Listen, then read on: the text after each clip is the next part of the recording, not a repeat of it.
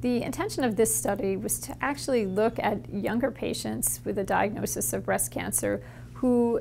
have been identified as an at-risk population for poor initiation and continuation of tamoxifen. And interestingly, what we found is that while there were distinct factors associated with decisions regarding initiation and decisions to actually stop taking the drug, there was one common factor that united this group, and that was actually concerns about fertility at the time of diagnosis. And so with this information, what we hope we will now be able to accomplish is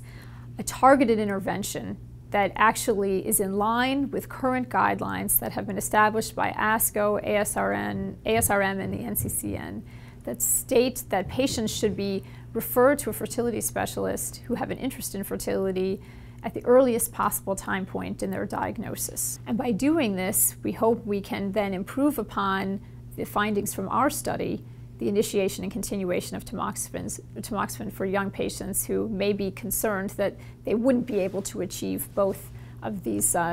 events in their lives, being treated for cancer, but also someday having a baby. And I think this study shows us that young patients do have unique concerns and that we need to find a way to address these concerns so that we